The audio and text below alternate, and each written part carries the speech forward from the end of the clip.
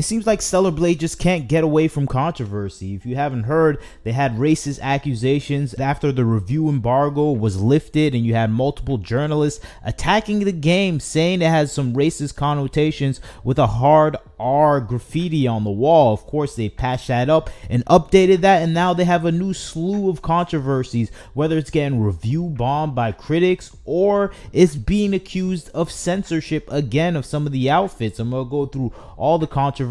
I'm gonna say this is not necessarily something you can blame woke for, at least some of the censorship issues that we're seeing nowadays, and I'll explain that later in the video, that this may be attributed to a lot of Christian conservative values and the rating systems that were established in the 90s when it comes to video games. And I can see this as a way that they are adhering to that system because they don't want to be rated as an adult game, and I think that's the essential thing that we're seeing here. But when we look at the overall situation for Stellar Blade, it's a game that's being attacked on all sides, whether it's the conservative or woke movement or just plain social progressive activism that is attacking this game. And I think overall it is achieving something that no other game in the video game industry can do, in putting out a good quality game that is trying to balance the aesthetics and appeal of the gamers and balancing the overall politicization that we're seeing in the video game industry. And I think it does it so well, where it is ignoring some of the political and social issues,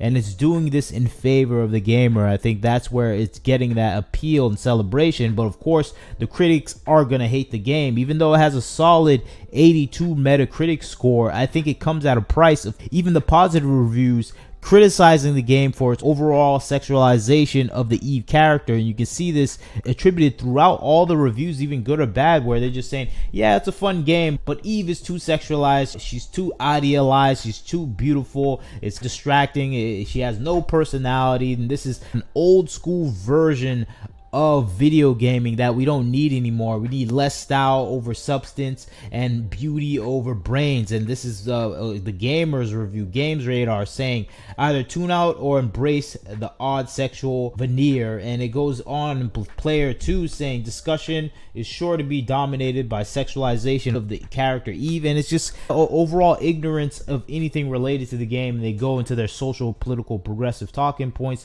because they're more of political activists than actually games journalists. And I think that's what we're seeing with the reaction from reviews, where it is being review bombed by people that are ignoring the game itself and mostly want to talk their social, political, activist talking points and not even really diving deep into the game. I think, of course, we know a lot of games journalists don't even play the game, so I think they probably played an hour or two and then they just started complaining about the things that they dislike about the game. And you have other people that did play the game and they only did that because they wanted to see a fault in the game so they can attack the game. And I think that's the result we're getting with the whole situation, where they're being accused of racism, where we had a journalist just playing the game specifically to find something at fault where they can attack the game and have Sony change it in some way so they can say, see, you need the cultural sensitivity consultancy firms like Sweet Baby Inc. to help you make these games, or you're going to be accused of racism. See, it's trending, everyone thinks you're racist now. And I think that is the situation we're having with games journalists, where they're trying to attack this game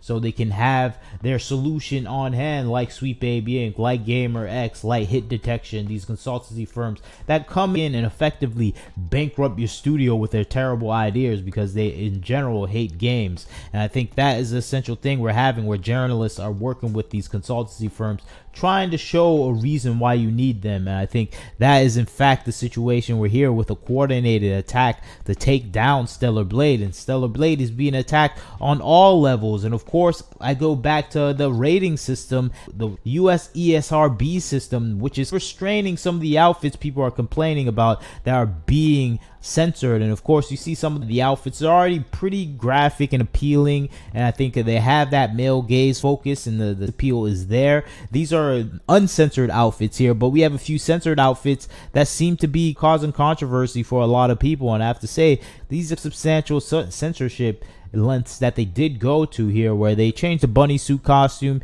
put more clothing to cover up the body. And I think this is more in relation to ESRB ratings that are going to rate this adult rather than mature. And I think that is why they did this overall modification. They have more examples here where she had less coverings for this example right here, and I think you can see the differences between these two pieces of clothing. And I think this comes down to the ESRB ratings that can label and maybe cover up your games in a video game store where it's too adult themed to be even shown. You have to go to the register to actually get the game, and I think you can see that mature 17 and adult 18 is a big difference. The game is treated completely different if it has that adult rating, and that's why I say you can't really blame woke for the situation. This is more of the 1990s Christian conservative movements that made the standard that is still being used today, and I think that is the thing that is restricting the game from having some of these outfits that we all saw in the trailer or we saw some leaks of. And I think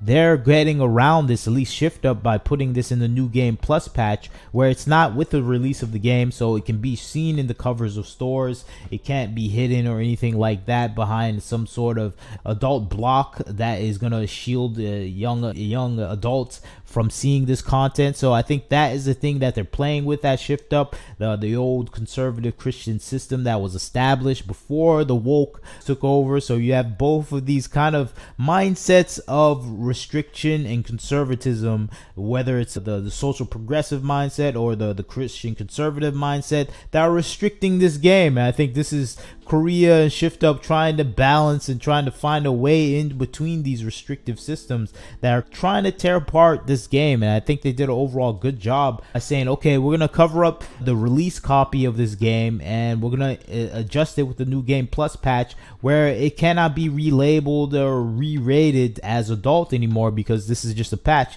that has nothing to do with the initial release of the game. And I think that is their intelligent way of going about circumventing the overall system of the ESRB rating system. And I think this is just a small blip. I know people are still mad at this, but I think this is them trying to navigate through the American legal system and the rating system. And I think this is their way of doing it. So I don't say you should blame them. You shouldn't even really blame entirely the woke movement. This is mostly old conservative values movements from the 90s that are affecting this, because they had the hold of the ESRB ratings. And I think this is them kind of dodging that with their own kind of smart and perceptive way of doing it. But so far there's a lot of talk about Stellar Blade. Stellar Blade is doing amazing, at least conversation wise. So much controversies coming out with this game, but I think it's just going to add to the appeal and just overall interest in purchasing this game and experiencing it. And I think that is the thing people are loving about so far. So much customizations, different looks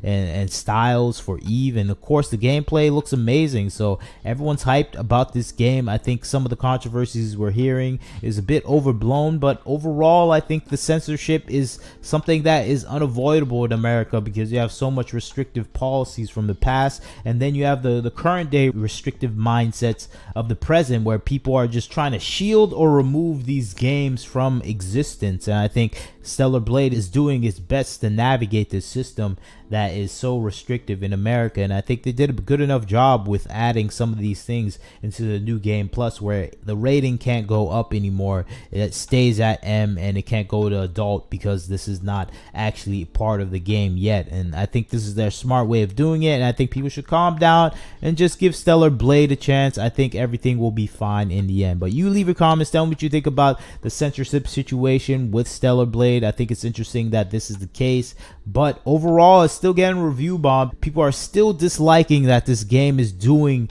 the impossible, which is making a game appeal to the majority of gamers. And I like what it's done, and I think we should support it. But you tell me your thoughts. Tell me if you think this is censorship or you think they're navigating the legal system when it comes to ESRB ratings. I think that's the case. But if you disagree, leave a comment, like, share, and subscribe. This is Wagner Knows Why. Catch you next time.